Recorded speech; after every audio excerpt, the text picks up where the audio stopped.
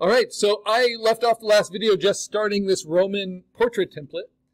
You just take an egg shape. This is viewing a person from the front that's made of a circular cranium and a mandible. It's like a mask-shaped oval that you extend downward. And then you split it in half both ways, kind of crosshairs. This middle line is the eye line. And then you do 5 equal distances across the eye line. And it's easiest to start from the middle, like kind of guess what an eye width would be. A little bit from each side of that center line, and then extend that distance out twice on each side. And that's basically where eyes go, where there's one eye width in between. Clean it up a little bit for you. Now, all the Roman face template gives you, or portrait template gives you, is where all these structures go.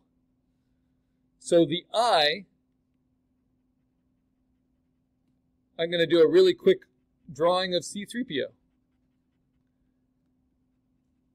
Because the eyeball sits in this width and is centered at this place in the skull. So now if I draw it, I'll draw it with red here, magenta. If I do a perfect circle now in those, I get C-3PO. And why is C-3PO designed that way for Star Wars? It's because that kind of symbolizes every expression possible. Now, what are we missing? The fact is the eyes are not perfect circles. That's the eyeball in the head. The eye is dictated by the upper and lower eyelids, and they're usually a little bit more almond or oval shaped. But we now know where they go. And you'll see that Ruth Bader Ginsburg has one eye width between her eyes, like all human people. Right?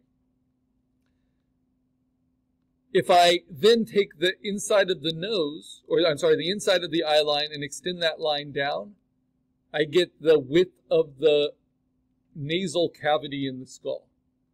And then if I split the space between the eye line and the base of the mandible in half, I get the nose line. So that's the bottom of where the nose would be, halfway, from here to here. Now the nose, you can have an upturned nose, a downturned nose. Ruth Bader Ginsburg has a slight downturned nose. That means that her nostrils fit right in between this in this rectangle, right underneath her eyes. And then the ball of her nose, which is unique to her, that's all cartilage, kind of looks like this. So that's fitting Ruth Bader Ginsburg's eyes and nose into this face template. Next, we can go to the top half of the head. And instead of dividing it in half, we're going to divide it in thirds. And that top line, this is a default hairline. Because, of course, people's hairlines recede. But RGB has a pretty strong hairline that hasn't receded very much and seems to touch that area. But it's a little lopsided, so it's a little bit higher on the right side than on the left side, at least in that photo. And then the hairline also defines the shape of the forehead, and hers is kind of squared off as it goes down to the eye line. Like so. Okay. Now beneath the nose, traditionally you split this space into thirds. So 1, 2, 3. And that top line is the mouth line. That shows the separation between the lips. And the bottom line is the chin line. So you can see the mouth line there, the chin line there. Now what's interesting is RGB actually has kind of upturned nostrils. So her nostrils are up here, but the point of her nose is lower. And it gives the illusion of more space for her upper lip. But her mouth line is still right where the Romans say it should be.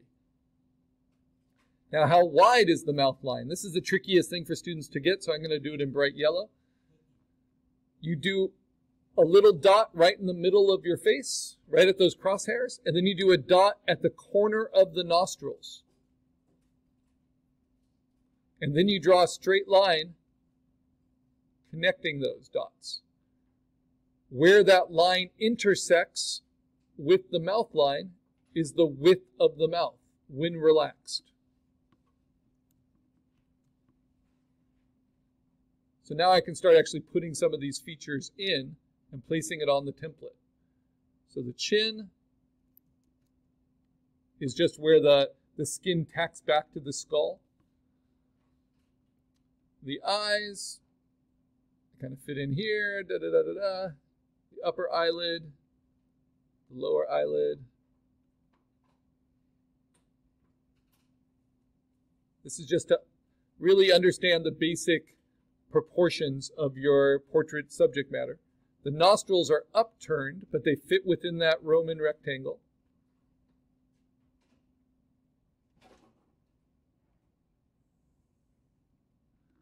And then the lips, makeup is always helpful to see this, but they have distinct shapes.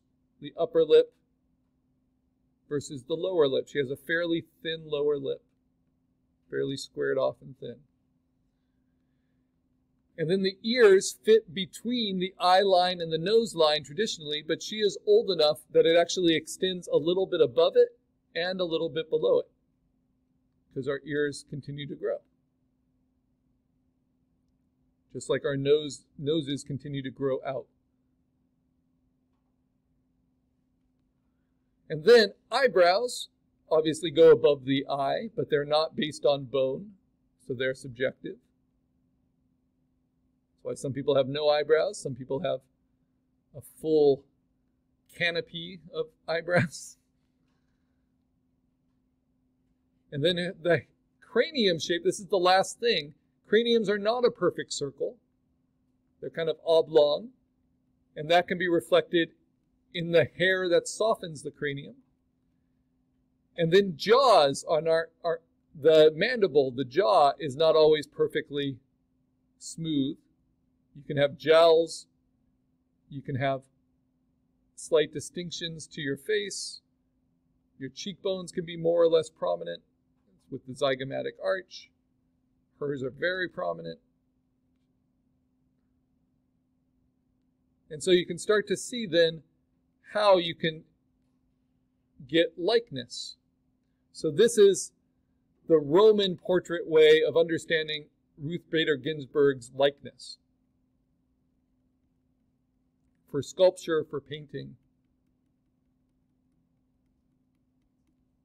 And then ears are maybe the most distinctive thing of all, where no one's ears even match each other, much less match any kind of formulaic shape. So you really want to pay attention to things like ears.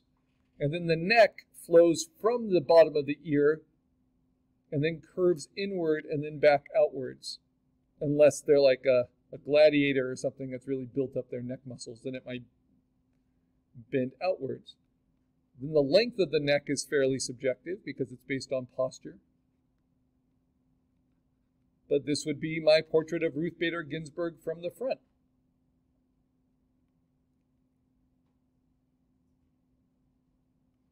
And so understanding that will help me paint her from a different angle as well. Because I can basically take that standard Roman portrait and I can warp it, Option Command T, and I can just kind of push. She's in a 3/4 view, right? And I can't change that completely, but you'll see how all the structures kind of move together. So if I want to make a caricature of her, I could give her like a light bulb sized head, shaped head, but you see everything's still proportional because I've understand the relationship between these things. Same thing with liberties I can take with my painted portrait. So let's continue that painted portrait. getting the base colors, getting them filled in, and not being afraid of pretty strong color choices, right? Filling in that gray.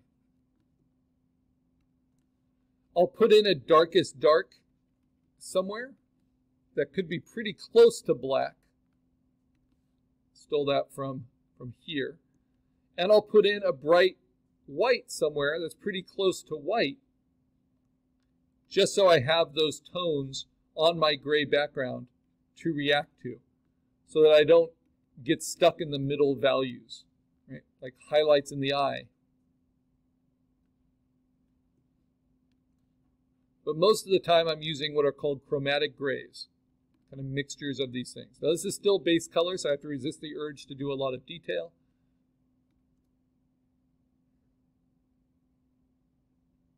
And even though we think of the whites of the eyes as being white, if you actually sample their color, they're in pretty deep shadow most of the time. So the whites of the eye are not very white, though reflections in the eye can be quite a bit brighter.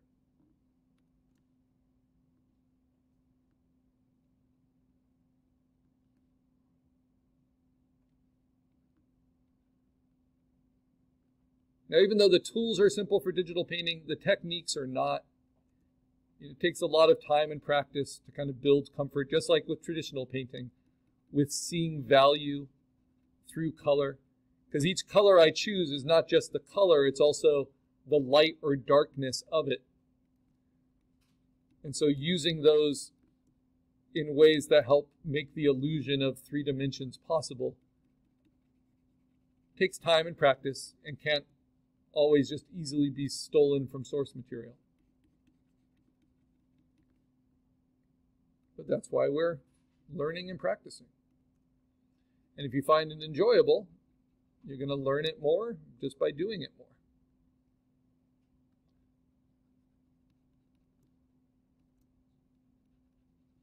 And it will help you with traditional painting as well, this kind of observation. So now that I've done that Roman portrait kind of template, as kind of an additional step, I know now more about how her nose is constructed. I've paid attention to it, and now I can kind of turn that in 3-dimensional space. She has higher nostrils, right?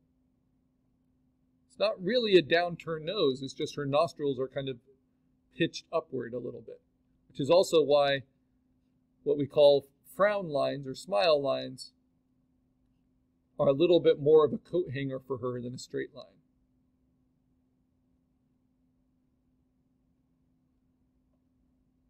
And then I know her mouth takes place in here.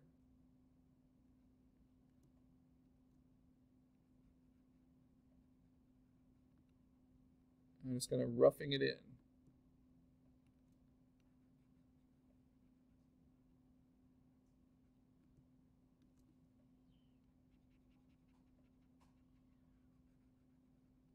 On the off chance that any friends or family of Ruth Bader Ginsburg see this video, I apologize for making her look so clownish in these early steps. I'm a fan.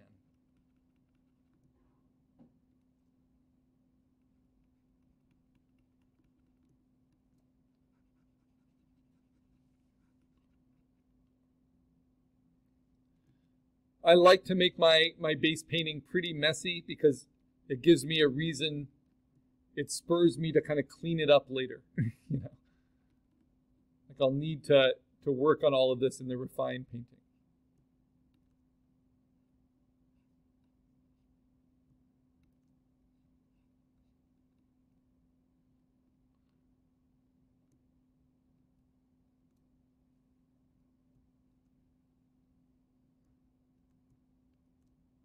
And eyes are not perfectly circular either.